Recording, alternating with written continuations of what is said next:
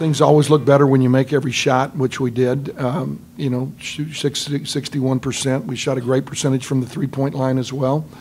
I thought we were very good in the open floor tonight, which is always a challenge. You know, it's been a challenge, but I think this team has gotten better and better, and we're making pretty darn good decisions there. I just think we did a great job moving the ball, and so you know we have a lot of great shooters, and when our feet are set, you know we're great shooters.